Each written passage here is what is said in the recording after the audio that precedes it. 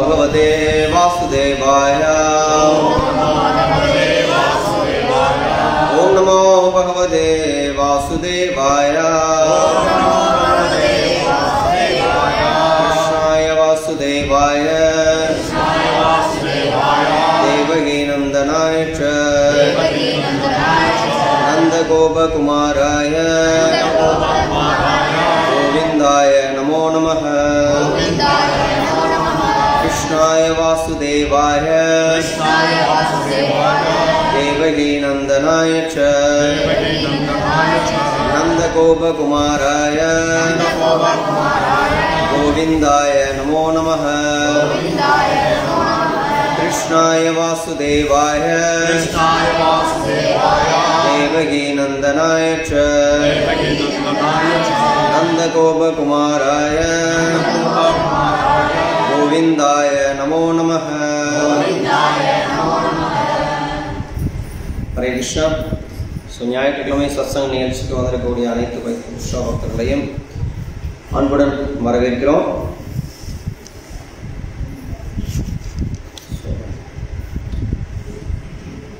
இன்றைக்கு சத்சங்க நிகழ்ச்சியில்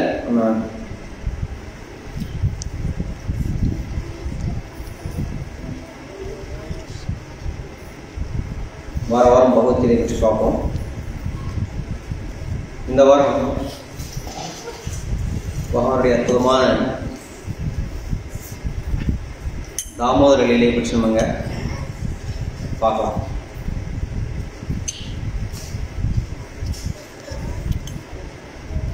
நம்ம பகவத்கீதையில இப்ப எந்த அத்தியாயம் பார்த்துட்டு இருக்கோம்? எந்த அத்தியாயம்? அதுல நிறைய பேருக்கு சந்தேகம் இருக்கு. 11வது அத்தியாயம் விஸ்வரூபத்தை பார்த்து. நம்ம விஸ்வரூபத்துல நம்ம பார்க்கிறோம் கிருஷ்ணர் எப்படி அவருடைய அந்த பிரம்மாண்டமான விஸ்வரூபத்தை அர்ஜுனனுக்கு காண்பிக்கின்றார். அந்த விஸ்வரூபம் எப்படிப்பட்டதாக இருக்கு அர்ஜுனன் வர்ணிக்கிறான் இல்லையா? சமீபத்தில் நம்ம பார்க்கக்கூடிய எல்லா ஸ்லோகத்திலையும் பார்த்தோம். பகவான் எப்படி அவருடைய விஸ்வரூபத்தை காமிக்கிறார். அந்த ரூபம் உலகம் முழுவதும் விரிவடைஞ்சிருக்கு. பல கரங்கள், தலைகள், எல்லா ரூபங்களையும் அதில் பார்க்குறான். 33 கோடி தேவர்களையும் அதில் பார்க்குறான். அப்பேற்பட்ட பகவான் நம்ம விஸ்வரூபத்தில் அந்த வர்ணனையை பார்க்குறோம். பகவான் எப்படி தன்னுடைய விஸ்வரூபத்தை காண்பிக்கின்றார் அப்படின்ட்டு. ஆனால் அப்பேற்பட்ட பிரம்மாண்டமான ரூபத்தை எடுக்கக்கூடிய அந்த பகவான் இந்த தாமோதர லீலையில நம்ம பார்க்கணும். அப்படியே அதுக்கு ஆப்போசிட் இல்லையா? விஸ்வரூபத்துல எப்படி எல்லோரும் பிரமிக்கும்படியான ஒரு ரூபத்தை அவர் வெளிப்படுத்துறார். ஆனா அதே கிருஷ்ணர் தாமோதர லீலையில என்ன பண்றார்? யசோதமாவுக்கு பயந்து அந்த அம்மா என்ன பண்றாங்க? குச்சி எடுத்துட்டு துரத்துறாங்க. யார்? நம்மெல்லாம் பல ஜென்மங்களாம் முயற்சி பண்றோம் கிருஷ்ணனுடைய கொஞ்சோண்டு கருணை கிடைச்சிடாதா அப்படின்ட்டு. ஆனா அப்பேற்பட்ட கிருஷ்ணரை யசோதமா என்ன பண்றாங்க? குச்சி எடுத்துட்டு துரத்துறாங்க பிடிக்கிறதுக்காக. ஸோ இதுதான் கிருஷ்ணனுடைய இந்த அற்புதமான லீலை. அதனாலதான் குந்தி மகாராணி சொல்றாங்க, கிருஷ்ணா உன்னுடைய லீலை என்னால் புரிந்து கொள்ளவே முடியல. நீ மொத்த பிரபஞ்சத்தையும் அகிலாண்ட கோடி பிரம்மாண்ட நாயகன், மொத்த பிரபஞ்சத்தையும் படைத்து காத்து ரட்சிக்கக்கூடிய பகவான் நீ. 33 கோடி தேவர்களையும் நீ தான் படைத்திருக்க. எல்லா ஜீவன்களுக்கும் தந்தை நீ. அப்பேற்பட்ட பகவான் நீ யசோதமா ஒரு கையில குச்சியை வச்சுட்டு உன்னை மிரட்டும் போது நீ கண்ணை கசைக்கிட்டு தேம்பி தேம்பி அழுகிறியே, அந்த நாடகத்தை என்னால் புரிஞ்சு கொள்ளவே முடியல கிருஷ்ணா. இது எப்படி ஒன்னால மட்டும் சாத்தியமாகும்? பாருங்க, தன்னுடைய தாய் யசோதைக்காக அவர் என்ன பண்றார்? அந்த மகன்கிற அந்த நிலையில இருந்து கொண்டு ஒரு சாதாரண குழந்தை தாயிடம் எப்படி நடந்து கொள்ளுமோ அதுபோல கிருஷ்ணன் நடந்து கொள்றார். ஸோ அதான் குந்தி மகாராணி சொல்றாங்க, இந்த இந்த இந்த நிலையை என்னால் புரிந்து கொள்ளவே முடியல கிருஷ்ணா. நீ கண்ணை கசையிட்டு தேம்பி தேம்பி அழுகிறியே, அது எப்படி ஒன்னால மட்டும் அது சாத்தியமாகும்? ஆனா அதே சமயத்துல என்ன பண்றாருங்க? குருச்சேத்திர யுத்தத்துல பிரம்மாண்டமான விஸ்வரூபத்தையும் இங்க காமிக்கப்படுகிறார்கள். ஸோ கிருஷ்ணருடைய, அதனாலதான் கிருஷ்ணருடைய அந்த அற்புதமான லீலைகளை வந்து அவ்வளவு சீக்கிரம் யாராலும் புரிந்து கொள்ள முடியாது. அதனாலதான் பிரம்மாவோட குழம்பி போயிட்டார். ஏன் குழம்பி போயிட்டார்? அவர் அங்க பார்க்கிற கிருஷ்ணர் அங்க அந்த வனத்துல நண்பருடன் சேர்ந்து வந்து விளையாடுறார், அதெல்லாம் பண்றாரு, அதெல்லாம் ஓகே. ஆனா கிருஷ்ணர் எப்படி மற்ற அந்த இந்த சிறுவர்கள் சாப்பிடக்கூடிய அந்த எச்சியை வாங்கி இவர் பிடிங்க சாப்பிட்றாரு, அது எப்படி சாத்தியமாகும்? கிருஷ்ணர் எப்படி இதெல்லாம் செய்ய முடியும்? இந்த விஷயத்தை வந்து பிரம்மானால புரிந்து கொள்ள முடியும். அதனால அவர் குழப்பமாயிடும். என்ன பண்ற, கிருஷ்ணரை வந்து சோதிக்கணும் அப்படிங்கிறதுக்காக என்ன பண்ற, கிருஷ்ணருடைய நண்பர்களையும் கன்றுக்குட்டிகளையும் என்ன பண்றாரு, திருடிட்டு போயிடாரு. ஸோ அதனால தேவர்கள் கூட பல நேரம் வந்து பகவானுடைய லீலையை முழுமையாக புரிந்து கொள்ள முடியாது. இல்லை பாருங்க, அவர் வந்து முழுமதர் கடவுள். ஆனா அவர் என்ன பண்ற, அர்ஜுனனுக்கு பாண்டவர்களுக்கு தூதுவனாக போறார். காஞ்சிபுரத்துல பாண்டவ தூதன் அப்படிங்கிற ஒரு ஆலயமே இருக்கு, போயிருக்கீங்களா? அந்த திவ்ய கஷேத்திரம் இருக்கு இல்லையா, அதுல ஒரு ஆலயம் வந்து பாண்டவ தூதன் அப்படின்னு ஒரு ஆலயமே இருக்கு. பாண்டவர்களுக்கு தூதுவனாக போறார். அது மட்டும் கிடையாது, கிருஷ்ணன் வந்து குழந்தையா இருக்கிறச்ச நந்த மகாராஜா வந்து வீட்டை விட்டு வெளியில போனார் அப்படின்னா என்ன பண்ணுவாங்க அப்படின்னா, கிருஷ்ணர் பார்த்துட்டே இருப்பார். நந்த மகாராஜா வந்து அவர் இந்த செருப்பு போட போற உடனே கிருஷ்ணர் ஓடி போய் குடுன்னு ஓடி போய் நந்த மகாராஜுடைய செருப்பை என்ன பண்ணுவார், தன்னுடைய தலையில தூக்கி வச்சுட்டு வருவார்.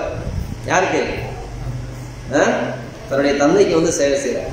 இதெல்லாம் பார்க்குறப்ப யாராவது நம்ம கிருஷ்ணன்னா என்னங்க இப்படிலாம் பண்ணுவாரா, புரிந்து கொள்ள முடியாது. அதே போல கிருஷ்ணன் என்ன பண்றார், அர்ஜுனனுக்கு தேரோட்டியா இருக்கார். பாருங்க எப்படியெல்லாம் அவர் வந்து எப்படியெல்லாம் நடந்து கொள்றாரு பாருங்க. யாராவது இருக்க முடியுமா? நம்ம வீட்டில் ஒரு பெரிய காஸ்ட்லியான ஒரு கார் வாங்கிட்டோம், பல லட்சம் செலவு பண்ணி கொடுத்து ஒரு பெரிய கார் வாங்கி, காஸ்ட்லியான கார் வாங்கி ஒரு டிரைவரை வந்து வேலைக்கு வச்சுருக்கோம். அந்த டிரைவரை பக்கத்தில் உட்கார வச்சு நம்ம கார் ஓட்டுவோம். அப்படி யாராவது ஓட்டுவாங்களா? ஓட்டமா? ஏன்னா உனக்கு நான் தான் எஜமானன், உனக்கு நான் தான் சம்பளம் கொடுக்குறேன் அப்படிங்கிற அந்த எண்ணம் இருக்கும். ஆனா கிருஷ்ணர் எல்லா லோகத்துக்கும் அகில லோக நாயகன். ஆனா அவர் என்ன பண்றார், தன்னுடைய பக்தனை தேர்ல வந்து அவர் வந்து தேர் ஓட்டுறார். அதே போல என்ன பண்றார், சுதாமா பிராமணனுக்கு என்ன பண்றார், எப்படி சேவை செஞ்சார்? சுதாமா பிராமணன் வந்து துவாரகைக்கு போயிருக்கிறச்ச சுதாமா வந்து பல வருடங்கள் கழிச்சு பார்க்கிறார். அவருடைய பள்ளி பருவத்தில் இருக்கக்கூடிய நண்பர் அவரை அவ்வளோ நீண்ட இடைவெளிக்கு அப்புறம் பார்க்குறோம். அப்படிங்கிறதுல அவரை கூப்பிட்டு அவருக்கு வந்து சிறப்பான வரவேற்பு கொடுத்து அவரை வந்து ஆசனத்தில் அமர வச்சு, அதுவும் எங்க ருக்மணி தாயார் எங்க அமர்வாங்களோ அந்த ஆசனத்தில் உட்கார வச்சு என்ன பண்றார், பாதாபிஷேகம் பண்றார். யாருக்கு? சுதமா. ஆனா கிருஷ்ணர் யாரு? முழுவதும் கடவுள். ஆனா தன்னுடைய பக்தர்களுக்காக என்னெல்லாம் செய்யறாரு பாருங்க. அப்பேற்பட்ட பகவான் இந்த தாமோர லீலை அவ்வளவு அற்புதமான லீலை. இந்த மாதம் ரொம்ப ரொம்ப முக்கியமான மாதம். 4 மாதங்கள் நம்ம வந்து கடைபிடிக்கிறோம். சதுர்மாதம், இந்த சதுர்மாதத்திலையும் இந்த கார்த்திகை மாதம், தாமோதர மாதம். இந்த தாமோதர மாதம் வந்து ரொம்ப ரொம்ப விசேஷமானது. நம்ம மற்ற திருவிழாக்கள்லாம் நம்ம கொண்டாடுறோம் இல்லையா, ராமநவமி கொண்டாடுறோம், கௌர பூர்ணிமா, கிருஷ்ண ஜெயந்தி, இது மாதிரிலாம் எல்லா திருவிழாவும் கொண்டாடுறோம். எல்லா திருவிழாவும் என்ன பண்றோம், ஒரே ஒரு நாள் தான் கொண்டாடுறோம். ஆனா தாமோதர லீலை மட்டும் என்ன பண்றோம், 30 நாளும் கொண்டாடுறோம். அவ்வளவு மகத்துவமான. வடநாட்டிலாம் வந்து பார்த்தீங்க அப்படின்னா இந்த திருவிழா வந்து அவ்வளவு சிறப்பாக வந்து கொண்டாடுவாங்க. 30 நாளும் வந்து ஒரே வந்து எப்படி நம்ம விழா கோலம் போன்றிருக்கும். எப்படி நம்ம ஊர்ல இங்க தீபாவளிலாம் கொண்டாடுறோம், அதுபோல அந்த அளவுக்கு விமர்சையா வந்து கொண்டாடுவாங்க இந்த தாமோதர மாதம். ஏன்னா அந்த அளவுக்கு இது வந்து சிறப்பான ஒரு மாதம், அந்த அளவுக்கு ரொம்ப முக்கியமானது. இந்த மாதத்துல வந்து நம்ம செய்யக்கூடிய ஒவ்வொரு பக்தியும் வந்து நம்ம செய்யக்கூடிய பக்தி சேவை வந்து மிகப்பெரிய ஒரு பலனை நமக்கு வந்து ஏற்படுத்தி கொடுக்கும். அதனாலதான் இந்த மாதத்தை வந்து ரொம்ப முக்கியத்துவம் வாய்ந்ததாக வந்து கருதப்படுது. இந்த மாதத்துல நம்ம வந்து என்ன பண்ணணும் அப்படின்னா நிறைய சேவைகள் செய்யணும், கிருஷ்ணரை பற்றி நிறைய கேட்கணும், நிறைய ஜெபம் பண்ணணும்.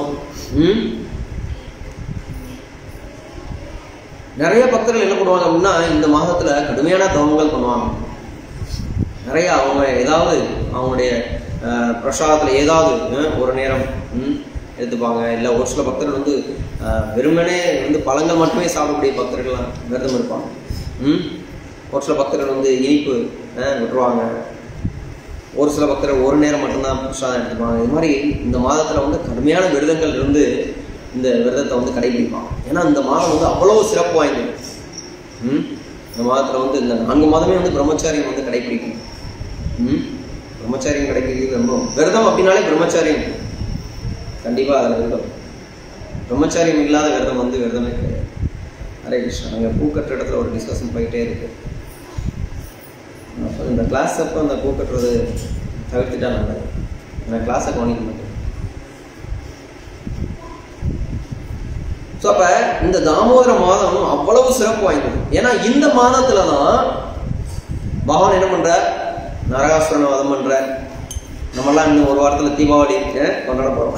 நீ நிறைய பேர் வரல, என்னன்னு கேளுங்க. தீபாவளி நிறைய வேலை. நேற்று ஒரு பக்தர் சொன்னார், ஏன் என்னாச்சு? ஓ தீபாவளி வரப்போகுதுல்ல, எங்கள் வீட்டில் பலகாரம் சொல்லுவாங்க. எங்க 10 நாளைக்கு முன்னாடியே பலகாரம் வீட்டு வச்சிங்கன்னா கெட்டு போயிடாதா இல்லையா? ஸோ தீபாவளி நம்ம கொண்டாட போகிறோம். தீபாவளி எதற்காக கொண்டாடுறோம்? நரகாசுரனுக்காகவா கிருஷ்ணருக்காகவா? கிருஷ்ணன் நரகாசுரங்கிற அசுரனை வந்து வதம் பண்ணி நம்மளாம் தீபாவளி கொண்டாடுறோம். வடநாட்டில் வந்து ராமர் வந்து சீதையை மீட்டு அயோத்தியாவுக்கு மீட்டு அயோத்தியாவுக்கு திரும்பி வந்த அந்த நாளை வந்து தீபாவளியா கொண்டாடுறாங்க. அதே போல இந்த மாதத்துல தான் கிருஷ்ணன் என்ன பண்ண, கோவர்தன் மலையை வந்து தூக்கி என்ன பண்ண, யாரை காப்பாத்துறாங்க? இந்த பிரஜவாசிகளை எல்லாம் காப்பாற்று. அதே போல இந்த மாதத்துலதான் ராதா குண்டம் சாம குண்டம் தோன்றிய நாள். இந்த மாதத்துல தான் இந்த தாமோதர லீலை நடந்தது. இது மாதிரி பல அற்புதமான லீலைகள் நடந்தது இந்த மாதத்துல தான். அதனால இந்த மாதம் வந்து அவ்வளோ விசேஷம். ஸோ அப்படி பலவிதமான நிலையில கிருஷ்ணன் வந்து என்ன பண்றார் அப்படின்னா தன்னுடைய பக்தர்களுடன் வந்து அன்பு பரிமாற்றத்துல ஈடுபடுறார். ஸோ அப்பேற்பட்ட பக்தர் இந்த தாமோதர லீலையில வந்து பாருங்க, பல யோகிகளும் முனிவர்களும் ரிஷிகளும் கடுமையான தவம் இருந்து சன நேரம் கிருஷ்ணரை வந்து தன்னுடைய ஹிருதயத்துல வந்து தியானிக்கணும் அப்படிங்கிறதுக்காக கடுமையா தவம் இருக்கிறாங்க. யோகிகள்லாம் கடுமையான தவம் இருக்கிறாங்க. முனிவர்களும் ரிஷிகளும் கடுமையான தியானத்துல ஈடுபடுறாங்க. பக்தர்கள் என்ன பண்றாங்க, கோயில் கோயிலெல்லாம் போய் எல்லா கோயிலுக்கும் போறோம், திவ்ய சேத்திரங்கள்லாம் போறோம், புனித நதிகளை போய் நீராடுறோம். இதெல்லாம் எதற்காக? பகவானுடைய கருணை கிடைச்சிடணும், அவருடைய அன்பை பெற்றிடணும் அப்படின்னு. ஆனா இங்க ஒரு பக்தர் என்ன பண்றாங்க, பகவானை குச்சி எடுத்துட்டு விரட்டுறாங்க. கிருஷ்ணா நில்லு நில்லு அப்படின்ட்டு. அவர் என்ன பண்றாரு, சின்ன பிள்ளை மாதிரி பயந்து ஓடுறாரு. அப்பேற்பட்ட பகவானை இங்க கிருஷ்ணர் யசோதமா என்ன பண்றாங்க, உரல்ல கட்டி போடுறாங்க. தாமோதரன் தாமோதர உதர அப்படின்னா வயிறு, கயரால் கற்றப்பட்டவர். யார என்ன பண்றாங்க, கட்டி போட வச்சிருக்காங்க. ஸோ பல லீலைகள் வந்து புரியுறார். கிருஷ்ணர் அப்படின்னாலே எல்லாருக்கும் ஞாபகம் வர்றது என்ன? கிருஷ்ணர் அப்படின்னா என்ன ஞாபகத்துக்கு? உள்ளாமுழல், வெண்ணையை திருடு. கிருஷ்ணர் அப்படின்னாலே வெண்ணையை திருடு. பக்தர்களுக்கு வந்து இதுதான் ஞாபகத்துக்கு. அயோக்கியர்கள் வேற மாதிரி யோசிப்பாங்க. கிருஷ்ணர் அப்படின்னா சொல்லுங்க, அவர் வந்து கோபியருடைய ட்ரெஸ் எல்லாம் திருடிட்டாரு, ராசலையில் இருக்கிறார். புரியாது. ஏன்னா அவங்களுடைய சிந்தனைக்கு தகுந்தார்கள் தான் அவங்களுடைய பார்ப்பாங்க கிருஷ்ணர். ஆனால் கிருஷ்ணர் அப்படின்னாலே எல்லோருக்கும் உடனே ஞாபகத்துக்கு வர்றது வந்து என்ன, வெண்ணெய். வெண்ணெயை திருட முடியும். ஏங்க வெண்ணெயை போய் திருடுறாரு? அவர் மற்றதை திருட வேண்டியது, பாலை திருடலாம், நெய்யை திருடலாம். கோபியர்கள் என்னென்னோ பதார்த்தங்கள்லாம் பண்ணி வச்சிருக்காங்க, அதையெல்லாம் அவர் எடுக்க மாட்டேங்கிறார். ஏன் இந்த வெண்ணெயை மட்டும் குறிப்பிட்டு வந்து வெண்ணெயை மட்டும் ஏன் திருடுற? என்ன காரணம்? சரி, வெண்ணெயில தான் நெய் வருது, அதனால திருடிட்டாரா? சரி, வேற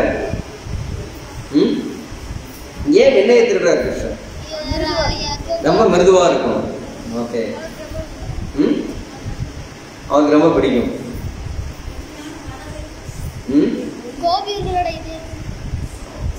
ஓகே, வெண்ணெய் ஏன் ரொம்ப பிடிக்குது கிருஷ்ணன்? உங்களுக்கு யாராவது வெண்ணெய் பிடிக்குமா? வெண்ணெய் சாப்பிட்றீங்களா?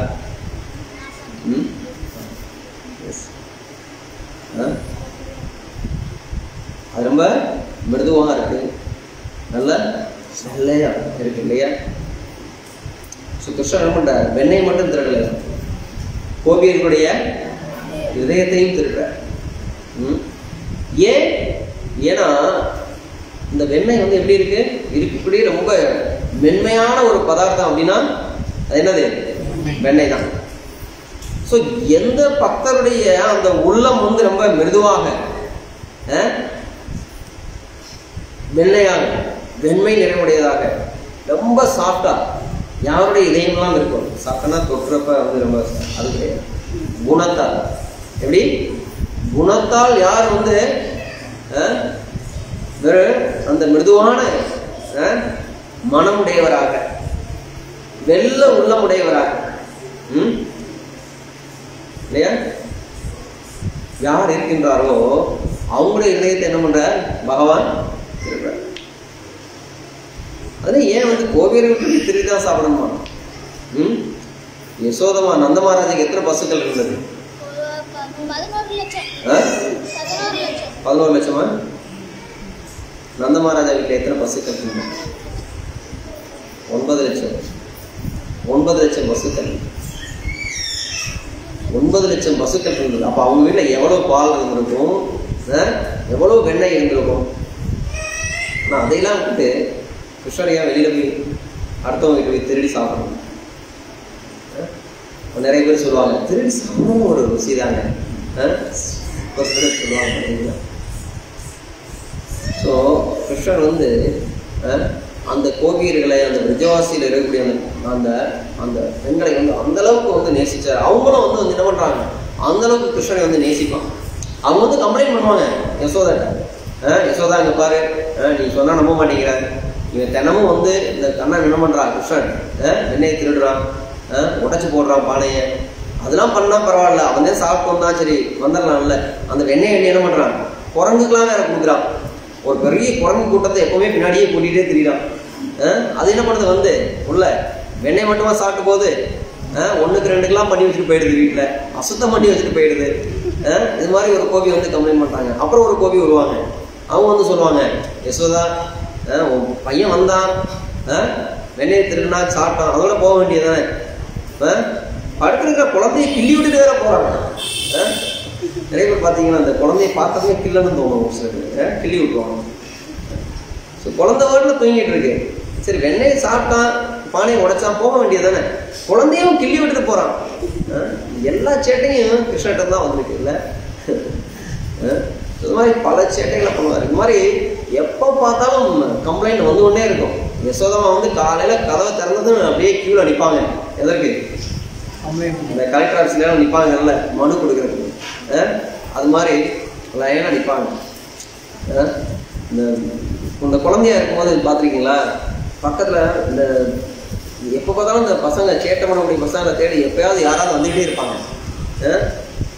எனக்கு அனுபவம் இருக்கு. ஊர்ல அப்புறம் வந்து ரொம்ப சின்ன பிள்ளையா இருக்கிறப்ப பக்கத்து வீட்டில் யாராவது பசங்க காணணும் வைங்களேன், வீட்டுக்கு தேடி வருவாங்க, உங்க பையன் இருக்கானா அப்படின்னு தேடி வருவாங்க. அவங்க சொல்லுவாங்க, உங்க பையன் காணணும்னா உங்க பையன் தான் என் பையன் கூட்டு போயிட்டான் அப்படின்னு சொல்லுவாங்க. ஸோ அதே போல் இந்த யசோதமா வந்து தேடி தேடி தினமும் வந்து நிற்பாங்க, கியூவில் நிற்பாங்க. எதற்கு அப்படின்னா கம்ப்ளைண்ட் பண்ணுறது. கிருஷ்ணரை பற்றி ஏதாவது கம்ப்ளைண்ட் வந்து கொண்டே இருக்கும். ஆனால் யசோதமா இதெல்லாம் நம்பவே மாட்டாங்க. யசோதமா இதெல்லாம் நம்பவே மாட்டாங்க. கிருஷ்ணரை கூப்பிட்டு கேட்பாங்க, கிருஷ்ணா இங்கே பாரு, உன்னை பற்றி இவ்வளவு கம்ப்ளைண்ட் வருது, இதெல்லாம் நீ செஞ்சியா? ஐயோ நான் போகவே இல்லைன்னு சத்தியம் பண்ணிடுவாரு. நான் போகவே இல்லை, அவங்களாம் பொய் சொல்கிறாங்க. உடனே யசோதமாவும் பார்த்தீங்களா என் பிள்ளை வந்து உண்மையை தவிர வேறு எதுவுமே பேச மாட்டேன். பாருங்க, அவன் போகவே இல்லையே, அவன் பிராணியாக இருக்கான், நீங்கள் வந்து அவனை மேலே வந்து இவ்வளோ போய் கம்ப்ளைண்ட் பண்ணுறீங்களே அப்படின்னு யசோதமாவும் வந்து கம்ப்ளைண்ட் பண்ணுறாங்க. அதனால தான் அந்த கோபியர்கள்லாம் சேர்ந்து ஒரு திட்டம் போட்டாங்க, இவனை எப்படியாவது கைங்களமாக பிடிச்சிடணும் அப்படின்ட்டு. அதனால தான் என்ன பண்ணாங்க, ஒரு முறை எப்படி வச்சாலும் என்னைய திருடி திணிட்டு போயிடும், இவனை எப்படியாவது கைங்களும் பிடிச்சிட்டு போய் யசோதம்மா முன்னாடி நிப்பாட்டணும், நிரூபிக்கணும் உன் பையன் தான் திருடுறான் அப்படின்ட்டு. அப்போ என்ன பண்ணாங்க, அந்த கோபியர்கள்லாம் சேர்ந்து ஒரு திட்டம் தீட்டினாங்க. என்ன பண்ணாங்க அப்படின்னா, எப்போ அவங்க வெண்ணெய் அந்த உரியில் கட்டி தொங்க விட்டாங்க. விட்டுட்டு என்ன பண்ணாங்க, இந்த பெல் இருக்குல்ல, பெல் மணி, இந்த மணியை ஃபுல்லாக வந்து இந்த கிருஷ்ணனுடைய உயரத்துக்கு, கிருஷ்ணன் கொஞ்சம் சிறுவனாக தானே இருப்பார், அவர் உள்ளே வந்து அவர் தலையில் தட்டுற அளவுக்கு வந்து என்ன பண்ணிட்டாங்க, கட்டி வச்சுட்டாங்க. ஏன்னா கிருஷ்ணன் எப்போ வாரான்னு எப்போ போகிறான்னே தெரிய மாட்டேங்குது. ஏன்னா கிருஷ்ணன் நல்லா கருகருன்னு இருப்பாரா, இருட்டுக்குள்ள வர்றது தெரிய வர மாட்டேங்குது. அதனால இவங்க என்ன பண்ணாங்க, ஃபுல்லாக மணியை கட்டி தொங்க விட்டுட்டாங்க. ஏன்னா ஏதாவது ஒரு மணி மேலே அடி தட்டிடுச்சுன்னா சத்தம் கேட்டுரும், பிடிச்சிடலாம் அப்படின்னு. ஸோ என்ன பண்ணாங்க, இந்த கோபியர்கள்லாம் ஒழிஞ்சுக்கிட்டாங்க. இன்னைக்கு எப்படியும் கிருஷ்ணன் உள்ளே தான் வர போகிறான், கண்டிப்பாக நம்ம கையில் மாட்டிடுவோம் அப்படின்னு. அதே போல் கிருஷ்ணன் வந்து உள்ளே போனார். உள்ளே போய் கதவை திறந்து பார்த்தார், இதே மணிகளாக கட்டி தொங்குது. கிருஷ்ணன் திட்டம் போட்டார். அதுக்கு மத்தியில் தான் அந்த வெண்ணெய் பானை வந்து தொங்கி கொண்டு இருக்கு.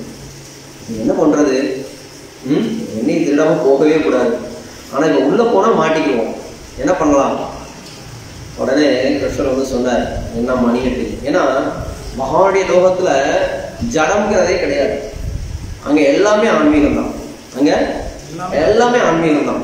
மணிக்கும் வந்து உணர்வு உண்டு. ஸோ எல்லா மணிகள்கிட்டையும் கட்டளையிட்டார், இப்போ பாருங்கள், நான் உள்ளே போய் வெண்ணெய் திருடுறவரும் எந்த சத்தமும் விடக்கூடாது, நான் தெரியாமல் உங்கள் மேலே வந்து பட்டுட்டால் கூட எந்த சத்தமும் விடக்கூடாது, சரியா அப்படின்னு கட்டளையிட்டார். எல்லா மணிகளும் சம்மதிச்சது. ஸோ கிருஷ்ணர் என்ன பண்ணார், உள்ளே போன மேலே போய் தாவி வெண்ணெய் அந்த பானையை கீழே கொண்டு வந்துட்டார். கீழே கொண்டு வந்து என்ன பண்ணார், பார்த்தார், ஆஹா அற்புதமான வெண்ணெய் அப்படின்ட்டு அப்படி வெண்ணெய் கையில் அள்ளி அப்படி சாப்பிட ஆரம்பிச்சதுல எல்லா மணிகளும் டெக்டன்னு அடிக்க ஆரம்பிச்சிருச்சு. கிருஷ்ணர் பார்த்தாரு, அடப்பாவீங்களா, இப்பதான் சொன்னேன் உங்கள்ட்ட, இப்போ மாட்டி விட்டுட்டீங்களே அப்படின்னு. தலைவர் என்ன பண்ணாரு, ஒரு பானை ஒரு கையில பானையும் இந்த கையில வெண்ணெய் விட்டு வச்சு இப்படி இழுத்துக்கிட்டு இருக்காரு. இந்த பெல் அடிச்சாச்சு, எல்லா பெல்லும் ஒன்று போல அடிச்சிருச்சு. கிருஷ்ணன் அப்படி திரு முழிக்கிறாரு, இப்ப என்ன பண்றது, எல்லா கோவியர்களும் வந்துட்டாங்க. கிருஷ்ணன் கேட்டாரு, இப்பதானே சத்தியம் பண்ணீங்க நீங்க சத்தம் போட மாட்டீங்கன்னு, இப்ப சத்தம் போட்டு என்னை மாட்டி விட்டீங்களே அப்படின்னு. மணிகள் சொன்னதான், பகவானே மன்னிக்கணும், நீங்க சொன்ன வார்த்தை என்ன, நான் போய் வெண்ணெய் திருடுறவங்களும் சத்தம் போடக்கூடாதுன்னு சொன்னீங்க, ஆனா நீங்க சாப்பிடும் போது பெல் அடிக்க வேண்டியது எங்க கடமை, எங்களை படைக்கப்பட்டதே எதற்காக, நம்ம என்ன பண்றோம், பகவானுக்கு நைவேத்தியம் பண்ணும்போது மணி அடிக்கணும்ல, மணிகள்லாம் சொன்னது, நீங்க சாப்பிடும் போது நாங்க சத்தம் கொடுக்கணும், அதுதான் எங்களுடைய கடமை. ஸோ நீங்க சாப்பிட்டீங்க, நாங்க அடிச்சிட்டோம். கோவியர் வந்து பிடிச்சிட்டாங்க, கிருஷ்ணா வா, பானையோட பிடிச்சிட்டாங்க, ஆளை கையோட பிடிச்சிட்டாங்க. இவர் ஒரு பானையை கையில் வச்சிருக்கார், கையில் வெண்ணெயோட உட்காந்துருக்கார், அப்படியே வாயெல்லாம் வந்து வெண்ணெய் இழுகி அப்படியே இருக்கு. அந்த பிரபாவதிங்கிற அந்த கோவி தான் வந்து என்ன பண்ணுறாங்க, பிடிச்சிட்டாங்க. வா, எத்தனை முறம் யசோதாட்ட நான் வந்து கம்ப்ளைண்ட் பண்ணியிருக்கேன், இந்த யசோதா வந்து கேட்டாலா, ரொம்ப நல்ல பிள்ளையை பித்து வச்சிருக்கோம்னு சொல்லிட்டு எப்போ பார்த்தாலும் நம்புறதே கிடையாது. வா இன்னைக்கு நீ மாட்டின அப்படின்ட்டு அப்படியே இழுத்துட்டு போகிறாங்க. யசோதா போய் அப்படியே கத்திட்டே போகிறாங்க, யசோதா யசோதா வா வா, இவ்வளோ நாள் நம்பலை இல்லை, இப்போ பாரு உன் பையனை பானையோட பிடிச்சிட்டோம் பாரு அப்படின்னு இழுத்துட்டு போகிறாங்க. கிருஷ்ணன் அப்படியே அப்ராணி மாதிரி போகிறாரு பின்னாடியே. போய் நின்றுட்டு யசோதா வந்து கூப்பிட்றாங்க, அந்தம்மா அம்மா வந்து கதா தண்ணி பார்க்குறேன், என்னாச்சு ஏன் இவ்வளோ கத்திட்டு வர அப்படின்ட்டு. இவ்வளோ நாள் சொன்னேன், நீ கேட்டியா, கேட்க மாட்டேங்களா, இப்போ பாரு உன் பையனை கையங்களமாக பிடிச்சிட்டோம், இவ்வளோ நாள் நம்பலை இல்லை, இப்போ பாரு இப்போ நீனே கேளு உன் பையன்கிட்ட அப்படின்னு சொல்கிறாங்க. சரி பிரபாவதி, இவ்வளோ நேரம் நீ சொல்லிக்கிட்டே இருக்கிய, அவனுக்கு பையன் எங்கே, கிருஷ்ணரை காணோம், இந்த பின்னாடி ஒழிஞ்சிருக்காங்க, இங்கே பாரு டேய் முன்னாடி வா அப்படின்னு சொல்லி கையை பிடிச்சி இப்படி இழுத்தாங்க. இழுத்துட்டு பேசிட்டே இருக்காங்க, இந்த பாரு இந்த நிற்கிறான பாரு பேசு கேளு அப்படின்ட்டு. சொன்னாங்க, பிரபாவதி உனக்கு என்னாச்சு அப்படின்னு கேட்டாங்க.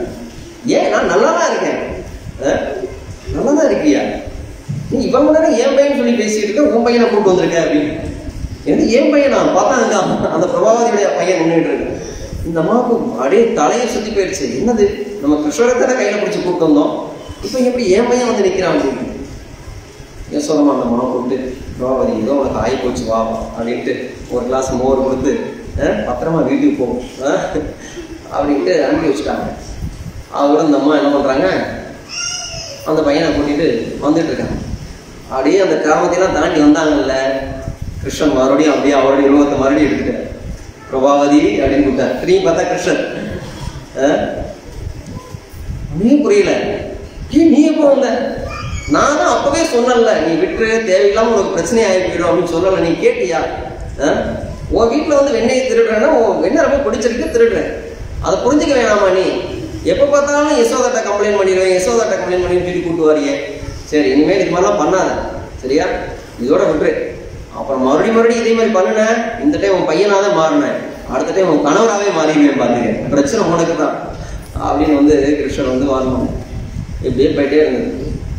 ஆனால் ஒரு நாள் யசோதமா என்ன பண்ணாங்க, சரி நம்ம வீட்டில் நம்ம கையாலேயே வெண்ணெய் பண்ணி கொடுப்போம் கிருஷ்ணர், ஏன் வந்து கிருஷ்ணன் வந்து வெளியில் போய் வெண்ணெயை திருடி சாப்பிடணும் அப்படின்னு என்ன பண்ணாங்க, அந்த 9,00,000 பசுக்கள்லேயே அந்த 108 பசுக்கள் ரொம்ப விசேஷமான பசுக்கள் இருக்கு. அந்த 108 பசுல முக்கியமான பசுக்கள் இருக்கு. அந்த பசுவுடைய பால் எடுத்து அதை காய்ச்சி அந்த தயிராக்கி அதை கடைஞ்சு அதில் வெண்ணெயை எடுத்து கிருஷ்ணனுக்கு வந்து கொடுப்பாங்க. ஸோ இப்படி தான் வந்து கிருஷ்ணனுக்கு வந்து சேவை செய்வாங்க. பாருங்க, கிருஷ்ணருக்காக எவ்வளவு சேவை செய்வாங்க. அப்படி செய்து கொண்டிருக்கும் போது தான் ஒரு நாள் என்னாச்சு, கிருஷ்ணருக்கு வந்து அவங்க வந்து பால் கொடுத்துருக்காங்க. ஸோ பால் கொடுத்துட்டு இருக்கும்போது அங்கே அடுப்பில் வேற அங்கே பால் வந்து கொதிக்க வச்சுருந்தாங்க. இது பல நேரம் நம்ம கேட்ட லீலைகளாக இருக்கலாம். ஆனால் கிருஷ்ணருடைய லீலையை எந்த அளவுக்கு நம்ம உணர்ந்து நம்ம ஒவ்வொரு முறையும் கேட்கின்றோமோ அது என்ன பண்ணுது, நம்முடைய இதயத்தை அது சுத்தப்படுத்துது. அந்த நேரம் வந்து நம்ம வந்து கிருஷ்ணருடைய லீலையை அங்கே வந்து நம்மளால ருசிக்க முடியுது. ஏன்னா கிருஷ்ணருடைய லீலை எந்த அளவுக்கு திரும்ப திரும்ப கேட்குறப்பெல்லாம் அது வந்து நமக்கு என்ன பண்ணும், அது சுவை கூட்டிக் கொண்டே இருக்கு. அப்ப என்னாச்சு, யசோதமா வந்து கிருஷ்ணருக்கு வந்து பால் கொடுத்துருந்தாங்க. பால் கொடுத்துட்டு இருக்கும்போது அங்கே அடுப்படியில் வந்து அங்கே சமையலறையில் பால் அங்கே வந்து வச்சுருந்தாங்க இல்லையா. அப்போ ஜீவ கோஸ்வாமி வந்து ஒரு இடத்துல சொல்கிறாராம், அந்த பால் வந்து என்னாச்சு அப்படின்னா நினைக்குதான், நான் என்னை படைக்கப்பட்டது எதற்காக, நான் இங்கே வந்து நந்த மகாராஜுடைய வீட்டில் வந்தது வந்து ஒரு நேரமாவது நான் வந்து கிருஷ்ணருடைய பசிக்கு நான் வந்து உணவாக இருந்துடணும் அப்படின்ட்டு தான். ஆனால் இப்போ யசோதமாவுடைய பாலை வந்து கிருஷ்ணர் குடிக்கிறார், ஆனால் என்னையை இறந்தலையே அப்படின்ட்டு அந்த பால் வந்து என்ன நினைச்சதான், இனிமேல் நான் வாழ்றதே வீண் அப்படின்ட்டு அது என்ன நினைச்சான், அந்த பால் அப்படியே பொங்கி நெருப்பில் விழுந்ததான். ஏன்னா அந்த பாலுக்கும் உணர்வு உண்டு. ஏன்னா ஆன்மீக உலகத்தில் ஜடம்னு எதுவுமே கிடையாது. அந்த பால் வந்து அது மாதிரி நினைக்கணும்.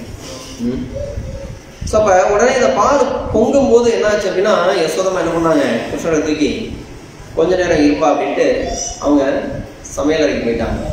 இது வந்து கிருஷ்ணனால தாங்க முடியும். கிருஷ்ணருக்கு கோபம் வந்துச்சு, என்னைய விட உனக்கு அந்த சேவை முக்கியமா அப்படின்ட்டு பயங்கர கோபம். உடனே கிருஷ்ணன் என்ன பண்ணார், அவர் வேலையை ஆரம்பிச்சார். உடனே விறுவிறுன்னு போனார். அங்கே அந்த வெண்ணெய் பானைகள்லாம் தொங்கக்கூடிய அந்த அறையில் போய் அந்த உரல்லாம் போட்டு அந்த வெண்ணெய் பானையை எடுத்து கீழே கொண்டு வந்து அவரும் சாப்பிட்டு இருக்கிற குரங்கு கூட்டத்துக்கெல்லாம் கொடுத்து நிறைய அம்மக்காரனே பண்ணி வச்சுட்டு அப்படியே மேலையெல்லாம் கொட்டி யசோதமா வந்து சமையலறைக்கு போயிட்டு திரும்பி வந்து பார்க்குறாங்க, கிருஷ்ணரை காணும். ஐயோ கிருஷ்ணன் எங்கே போனான்னு சொல்லிட்டு வீடுலாம் தேடி பார்த்தா எங்கேயுமே ஆளக்காணும். அதுக்கப்புறம் பார்க்குறாங்க ஒரு இடத்துல இந்த கிருஷ்ணனுடைய பாதம் மட்டும் அங்கே இருக்குது. எப்படி இந்த கிருஷ்ண ஜெயந்திக்கு வந்து நம்ம ஊரில் பார்த்தீங்கன்னா நிறைய வீட்டில் என்ன பண்ணுவாங்க, மாவில் வந்து கோலம் போட்டிருப்பாங்க, கிருஷ்ணனுடைய சின்ன கால் வரைஞ்சி பார்த்துருக்கீங்களா? அதுவும் எப்படி திரும்ப வரைஞ்சிருப்பாங்க, கிருஷ்ணன் நேராக வந்து அவங்க வீட்டிலேருந்து வரைஞ்சிருப்பாங்க.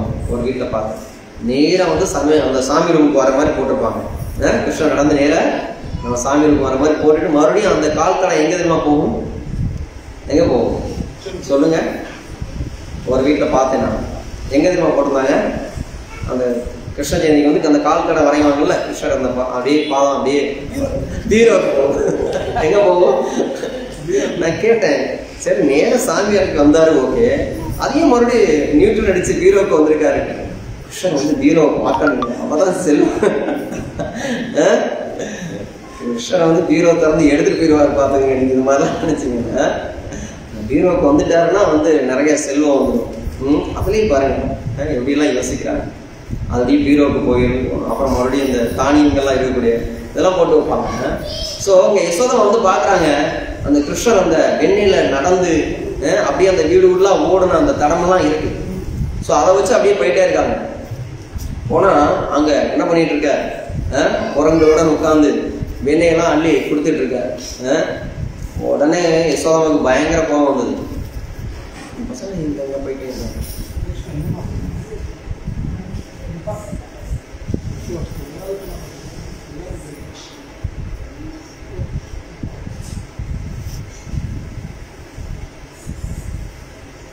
ஸோ உடனே யசோதம்மா வந்து பார்த்தாங்க.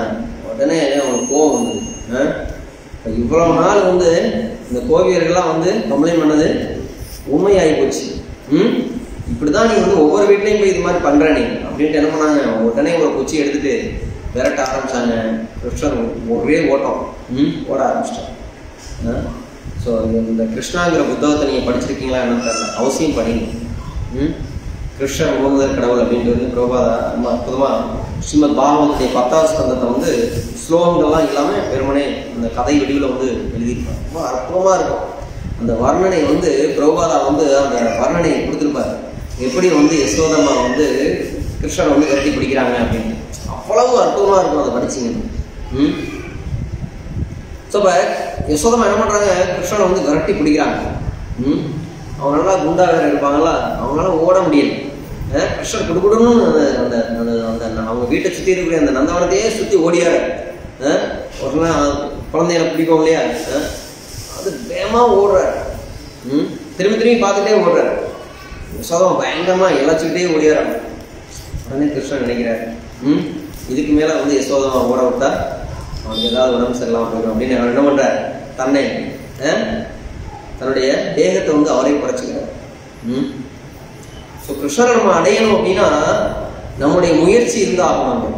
நம்முடைய முயற்சி வேணும். அதுக்கப்புறம் என்ன வேணும், கிருஷ்ணருடைய கருணை வேணும். நம்ம முயற்சி பண்ணதுனால மட்டும் கிருஷ்ணரை அடைஞ்சிட முடியுமா? முடியாது. கிருஷ்ணருடைய கருணையும் வேணும். இங்க யசோதமா தொடர்ந்து ஓடிக்கொண்டே இருக்காங்க. யாரை பிடிக்கிறதுக்காக? கிருஷ்ணரை பிடிக்கிறதுக்காக. கிருஷ்ணரை பிடிக்க முடிஞ்சதா? முடியல.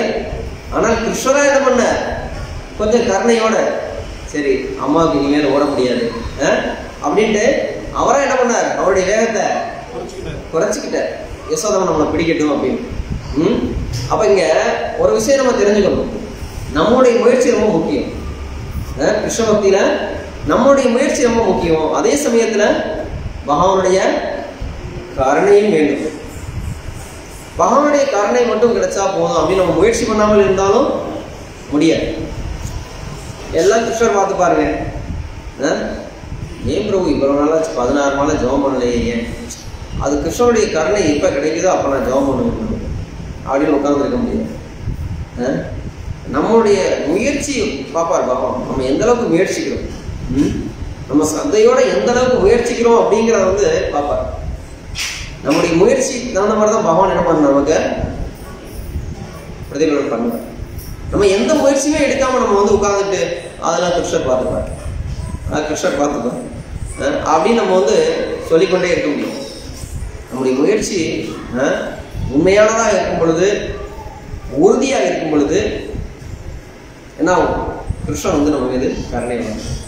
ஸோ இப்போ கிருஷ்ணரை வந்து என்ன பண்ண, தன்னுடைய வேகத்தை வந்து குறைச்சு கொண்டார். யசோதமா பிடிச்சிக்கிறோம் அப்படின்னு. அதுக்கப்புறம் என்ன பண்ணாங்க, யசோதமா வந்து பிடிச்சிட்டாங்க.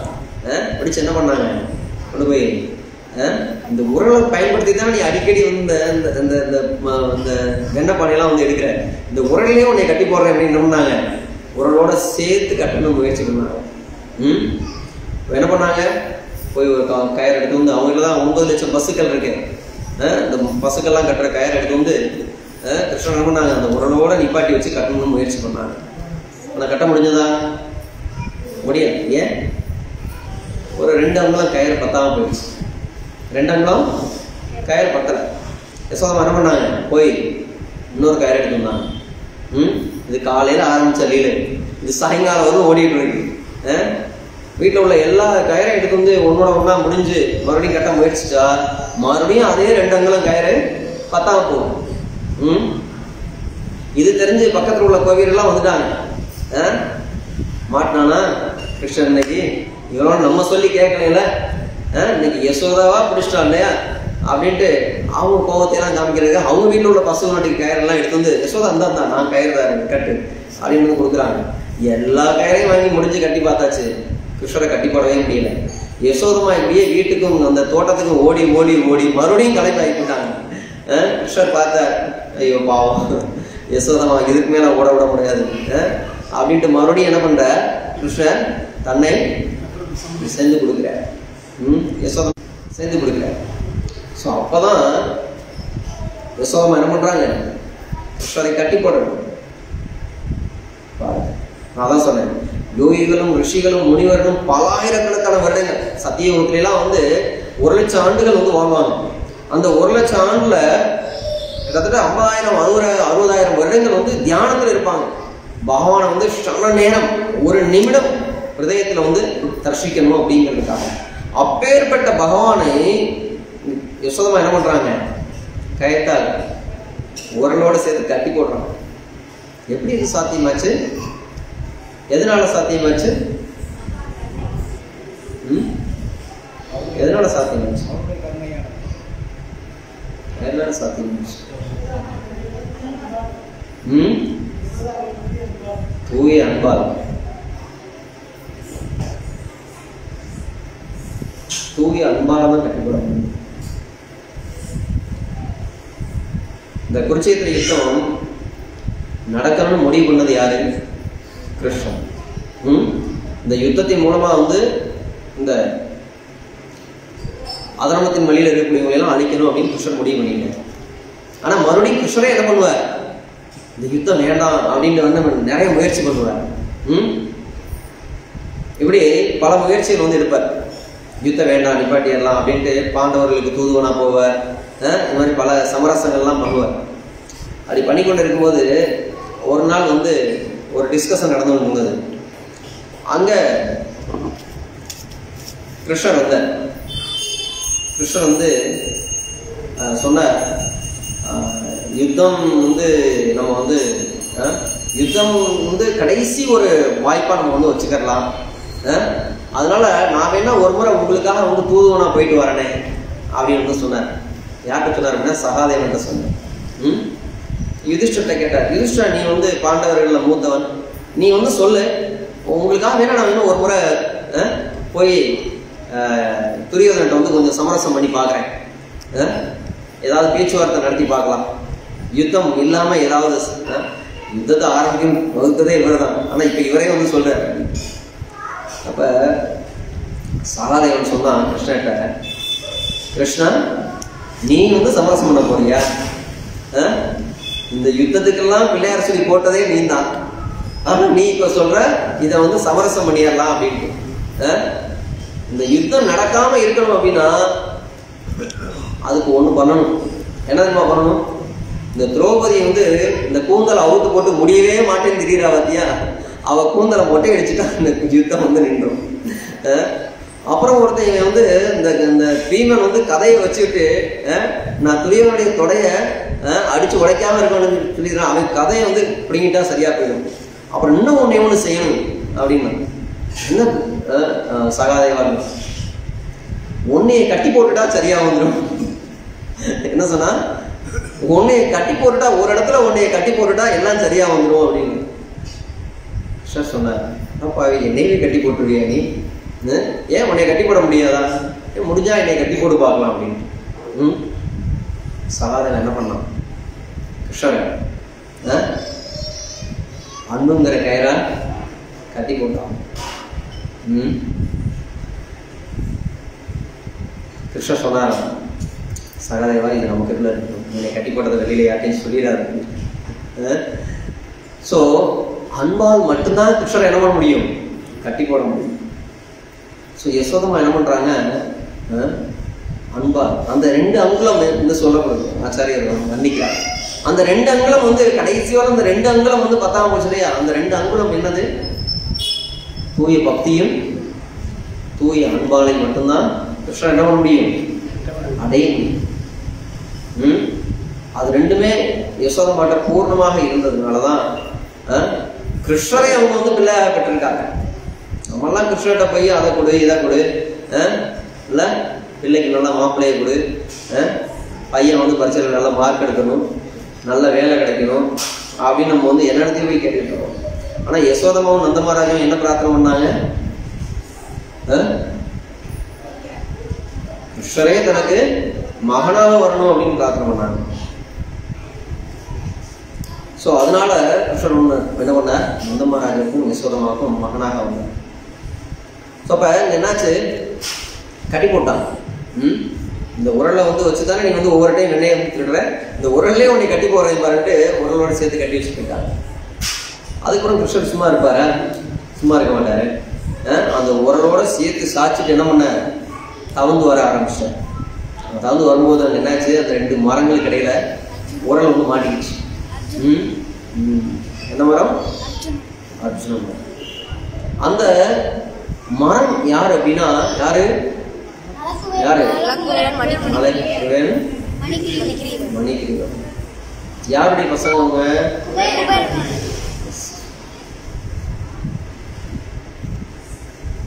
வயப்பாசம்.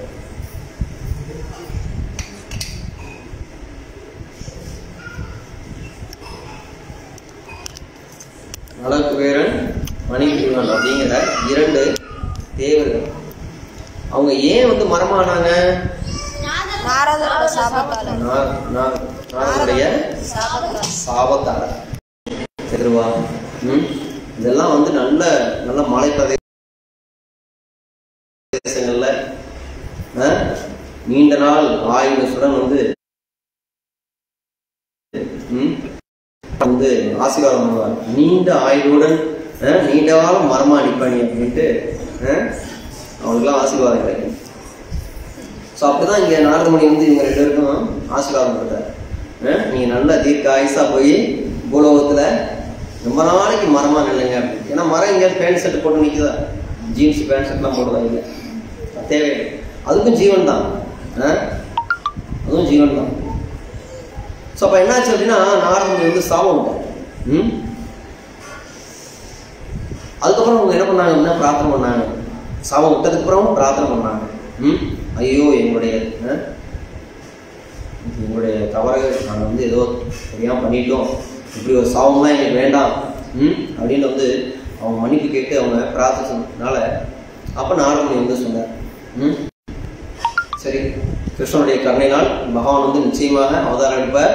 அப்ப நந்தமகாராஜுடைய அவங்க வீட்டில் அவர் வந்து தோன்றும் பொழுது அங்க பகவானுடைய தர்ஷனம் உங்களுக்கு கிடைக்கும். அப்ப நீங்க வந்து இந்த மரத்துல இருந்து நீங்க விடுபட முடியும் அப்படின்னு வந்து. ஸோ அதனாலதான் சொல்லுவாங்க, தூய பக்தர்களுடைய சாபம் வந்து ஒரு விதத்துல அது வந்து சாபமாகப்பட்டாலும் அது வந்து ஒரு விதத்துல என்னது, வரம். அது தூய பக்தர்கள் சாபம் பண்றது வந்து என்னது, நமக்கு வரம் தான். அது நமக்கு சாபம், மற்றவர்களாம் அது சொல்லலாம். ஆனா தூய பக்தர்களுடைய அதே போல தூய பக்தர்களும் என்ன பண்ணுவாங்க அப்படின்னா, மற்ற பேர் விடக்கூடிய சாபத்தை என்ன பண்ணிடுவாங்க, வரமா ஆக்கிடுவாங்க. நாரதமுனிக்கு அப்படிதான் சாபம் விட்டாங்க இல்லையா? யார் சாபம் விட்டா? நாரதமுனி. நீ ஒரு இடத்துல தங்கவே மாட்ட, உலகம்ல சுத்திக்கிட்டே தான் இருப்ப அப்படின்னு சாபம் விட்டாங்க. யார் சாபம் விட்டது? யார்? தக்ஷன் இல்லையா? தக்ஷன் தான் என்ன பண்ணுவான், சாபம் வரும். நீ ஒரு இடத்துல தங்கவே மாட்ட, உலகம்லாம் சுத்திட்டே தான் இருக்கணும் அப்படின்ட்டு. ஆனா நாரதமுனி என்ன பண்ணார், அதை வாய்ப்பா பயன்படுத்தி கொண்டு என்ன பண்ணார், மூலத்தையும் சுத்தி சுத்தி பகவானுடைய நாமத்தை பாடிக்கொண்டே இருக்கார். ஸோ பக்தனுடைய சிறப்பு இது. ஸோ அதே போல தூய பக்தர்கள் வந்து சாபம் விடுறாங்க அப்படின்னா அது வந்து சாபம் கிடையாது, வரம். ஸோ நாரதமுனியுடைய அந்த சாபத்தினால இவங்க வந்து என்ன பண்ணாங்க, அந்த நந்தமகாராஜனுடைய அந்த அந்த நந்தவனத்தில் தோப்பில் வந்து பல வருடங்கள் வந்து மரமாக இருந்தாங்க. ஸோ கிருஷ்ணருக்கு அந்த உரலை வந்து அப்படி உரலோட சேர்த்து இழுத்துட்டு வந்தாங்க இல்லையா, அப்போ அந்த 2 மரத்துக்கடையில் அந்த உரல் மாட்டிக்கொண்டது. அப்போ மறுபடியும் அந்த உரலை வந்து ரொம்ப ஃபோர்ஸாக இழுக்கும்போது அந்த 2 மரங்களும் முறிந்து விழுந்தது. அந்த 2 மரங்கள் இருந்தால் அந்த 2 தேவர்களும் யாரு, மணி, இவங்க 2 பேரும் வந்து மறுபடியும் தோன்றாங்க. தோன்றி அவங்களுக்கு வந்து பகவானுடைய தர்ஷனம் கிடைக்கும். ஸோ இது மூலமாக வந்து அவங்களும் அங்கே விடுபடுறாங்க. ஸோ இது மாதிரி இந்த தாமோதர லீலை வந்து அவ்வளோ அற்புதமான லீலை. இதை வந்து நம்ம கடந்த ஒரு வாரமாக கொண்டாடி கொண்டு இருக்கோம். ரொம்ப விசேஷம். ஏன்னா சாஸ்திரத்தில் சொல்லப்படுது, யாரெல்லாம் இந்த தாமோதர லீலை வந்து சரியாக புரிந்து கொள்கின்றார்களோ அவங்களுக்கெல்லாம் நிச்சயமாக முக்தி கிடைச்சது. தாமோதருக்கு யாரெல்லாம் வந்து ஒரே ஒரு முறை நெய்தீபம் அவங்க காமிச்சாலும் கூட அவங்க வாழ்க்கையில் நிச்சயமாக அவங்க பக்குவ நிலை அடைகிறதுக்கான வழி ஏற்படும் அப்படின்னு சொல்றாங்க. ஒரே ஒரு முறை பாருங்க எப்படி எந்த அளவுக்கு. அதனாலதான் பக்தர்கள் நிறைய இன்னைக்கு வந்து இந்த 1 மாத காலங்கள் வந்து பக்தர்கள் என்ன பண்ணுவாங்க அப்படின்னா, எல்லா இடங்கள்லையும் போய் நெய்தீபம் வந்து கொடுத்து அவங்க வந்து மக்களை வந்து பகவானுக்கு வந்து நெய்தீபம் காமிக்க வந்து வலியுறுத்துவாங்க. ஸோ அதனால் இது ரொம்ப ரொம்ப விசேஷமான மாதம் இது. ஸோ இந்த மாதத்தில் எந்த அளவுக்கு நம்ம 2 மாலை ஜெபம் பண்ணுறவங்க 4 மாலை ஜெபம் பண்ணலாம், 4 மாலை ஜெபம் பண்ணுறவங்க 8 மாலை ஜெபம் பண்ணலாம், 16 மாலை ஜெபம் பண்ணுறவங்க 25 மாலை ஜெபம் பண்ணலாம். நான் இதுவரையிலும் 8 மணிக்கு அப்புறம் தான் ஜெபம் பண்ண ஆரம்பிச்சிருக்கேன் அப்படின்னா இனிமேலாவது 6 மணிக்கு முன்னாடி இருந்துச்சு ஜெபம் பண்ணலாம். இது மாதிரி ஏதாவது ஒரு சங்கல்பம் எடுத்துக்கொண்டு நம்ம என்ன பண்ணலாம், இந்த ஒரு மாதத்தில் ஆல்ரெடி 5 நாள் போயிடுச்சு. 5 நாள் போயிடுச்சு, 5 நாள் ஆகிடுச்சு சார். இன்னையோட இன்னும் 25 நாள் இருக்கு. 25 நாளில் எந்தெந்த வகையில் நம்ம வந்து பகவானுக்கு சேவை செய்ய முடியுமோ விளக்கு சேவை செய்யலாம், நிறையா புத்தவணியம் வரலாம். இது மாதிரி நிறைய சேவைகள் இந்த மாதத்தில் பண்ணுறது அவ்வளவு மங்களகரமானது. அதனால் அவசியம் இந்த மாதத்தை வந்து முழுமையாக வந்து பயன்படுத்திக்கணும். இங்கே வந்து பார்த்தீங்கன்னா தினமும் பக்தர்கள் வந்து இங்கே தாமரை ஆரத்தி இங்கே வந்து நம்ம ஆலயத்தில் தினமும் நடக்குது. நீங்கள் தினமும் வரலாம், வந்து தாமரை ஆரத்தியில் கலந்து கொள்ளலாம். இங்கே பக்தர்கள் தினமும் வந்து ஒவ்வொரு டிவோடியும் ஒவ்வொரு தாமோதருக்கு வந்து பிரசாதம், அதே மாதிரி தினமும் தாமோதருக்கு வந்து நீங்கள் வந்து ஏதாவது பதார்த்தம் பண்ணி நெய்வேத்தியம் வைக்கலாம். ஸோ இங்கே கூட தினமும் பக்தர்கள் வந்து நெய்தீபம் பண்ணுறதுக்கு நெய்வேத்தியத்துக்கான பதார்த்தங்கள் கொண்டு வராங்க. ஸோ அதற்கு நீங்கள் உங்களால் சமைச்சு கொண்டு வர முடிஞ்சதுன்னா கொண்டு வரலாம். 16 மாலை ஜெபம் பண்ணுறீங்க, 4 ஒழுங்கு கட்டுப்பாடு விதிகளை கடைபிடிக்கிறீங்க அப்படின்னா நீங்கள் வீட்டிலே சமைச்சு கொண்டு வரலாம். இல்லை அப்படின்னா அதுக்கான பதார்த்தத்தை வந்து இங்கே கொடுக்கலாம். அதை பற்றி திவ்யப்படாமல் கொடுப்பேன், அதுக்கப்புறம் எக்ஸ்பிளைன் பண்ணுவேன். ஸோ அதே போல் நான் போன முறையும் சொல்லியிருந்தேன், இந்த மாதத்தில் எல்லா பக்தருடைய வீட்லேயும் அவசியம் இந்த தாமோதரம் ஆரத்தி வச்சிருக்கான ஏற்பாடை வந்து அவசியம் பண்ணுங்கள். பக்தர்கள் வந்து உங்கள் வீட்டில் வந்து இந்த நிகழ்ச்சி நடத்துறதுக்கு தயாராக இருக்காங்க. இதுவரையும் யாரும் வந்து 2-3 பேர் தான் கொடுத்துருக்கீங்கன்னு பிரபு சொன்னாங்க. 5 பேரா? இதுவரையும் 5 பேர் வந்து பேர் கொடுத்துருக்காங்க, டேட் வந்து ஃபிக்ஸ் பண்ணியிருக்காங்க. இன்னும் நிறைய பேர் வந்து சொல்லவே இல்லை. ஸோ கொஞ்சம் முயற்சி பண்ணுங்கள். இதோட ஒரு பெரிய பாக்கியம் வேறு எதுவும் கிடையாது. ஸோ அதனால் அவசியம் வந்து எல்லாருடைய பக்தருடைய வீட்லையுமே இந்த நிகழ்ச்சியை வைக்கிறதுக்கு ஏற்பாடு பண்ணுங்கள். ரொம்ப ரொம்ப விசேஷமானது. ஏன்னா நம்ம பல பேரை வந்து இந்த தாமோதர் ஆரத்திக்கு வந்து ஈடுபடுத்துறது, அவங்களுக்கு வந்து நெய் தீபம் கொடுத்து அவங்க வந்து பகவானுக்கு வந்து அந்த தீபம் காமிக்க வைக்கிறது, இதெல்லாம் வந்து நம்மளுடைய பக்தி வாழ்க்கையில் நம்ம முன்னேறதுக்கு இன்னும் ரொம்ப உறுதுணையாக இருக்கும். ஸோ அதனால் அவசியம் வந்து எல்லோருமே இந்த நிகழ்ச்சியில் வந்து கலந்து கொள்ளலாம். தினமும் சாயங்காலம் இங்கே வரலாம். இங்கே வந்து நீங்கள் வந்து தீபம் வந்து காமிக்கலாம். ஸோ ரொம்ப விசேஷமானது இந்த மாதம். அதனால் இதை சரியாக பயன்படுத்திக்கணும். நிறைய ஜெபம் பண்ணுங்க, தினமும் மங்களாரத்தி அட்டன் பண்ணுங்க. இந்த ஒரு மாதம் தினமும் மங்களாரத்தி அட்டன் பண்ணணும். ஆனால் இந்த ஒரு மாதமாவது இந்த விரதங்களை வந்து கடைப்பிடிக்கிறது ரொம்ப சிறந்தது. ஹரே கிருஷ்ணா. இப்போ தாமரை ஆரத்தி இருக்குது. ஸோ எல்லோருமே விளக்கு கொடுப்பாங்க. ஸோ தாமரை வந்து விளக்கு காமிச்சிட்டு அதுக்கப்புறம் எல்லோரும் பிரசாதத்தில் கலந்து கொள்வாங்க. ஹரே கிருஷ்ணா. ஸ்ரீல பிரபுபாதிக்கு ஜெய்.